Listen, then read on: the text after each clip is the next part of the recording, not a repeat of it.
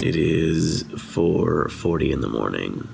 My voice is going away. I just finished all of my calculus homework. I still have to do SciShow Kids, so I'm gonna get started on that now. Probably just gonna go to my math class, turn in my homework, and then come back home and go to sleep. Month.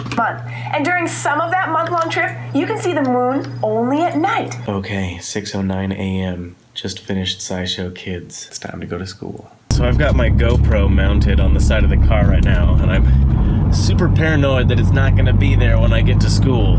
I still feel relatively sick.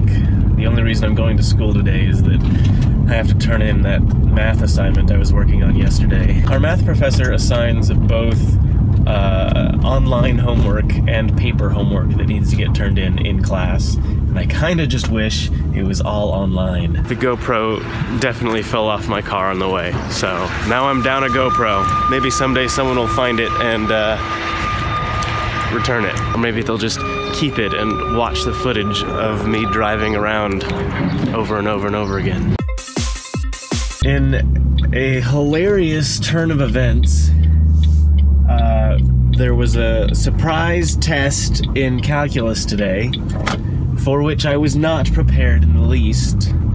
So getting that grade back is gonna suck. I think I said earlier I was planning on just handing in the homework and leaving, but then there was a test, and I guess some points are better than no points, right? Now I'm curious if I'll be able to see what's left of my GoPro on the way home. I'm almost home now, and the whole way back I didn't see any debris that looked like the GoPro or its housing or the contraption that held it to the car. And all that was pretty bulky. I wouldn't imagine that even if it got run over a million times, that it just would have, I don't know, vaporized. It makes me wonder if someone picked it up. On one hand, it kind of sucks that I have to replace that because I wasn't looking forward to spending, what are they, $300 or $400? On the other hand, the models that are out now are better than the one that I had. When life steals your GoPro, get a new GoPro. I'm gonna take a nap, and then I've got more calculus homework to take care of, and then I think 2 episodes of Crash Course that are due tomorrow. Yeah! It is 5:40 p.m. I have emerged from a slumber. I'm gonna take a trip to Best Buy to replace that GoPro. R.I.P. GoPro. R.I.P. So I had an online calculus homework assignment due at 11 p.m.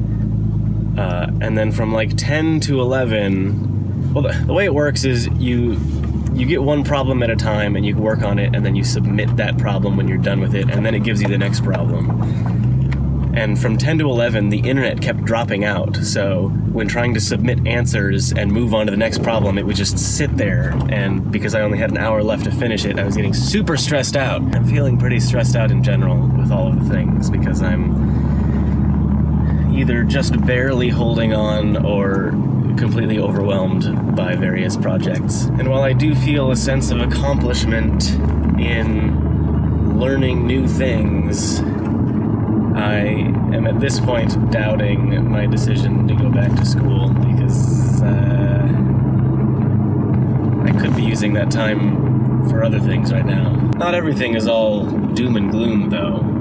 Last time I checked, Patreon was over $1,100, which is nuts. That's lots of money. I don't even know what to say. That's pretty much double what I was getting on Subtle. It's already halfway to being able to afford hiring Logan full-time. That would be exciting. That hood kind of makes you look like you're wearing a shark costume. Interesting. I like it.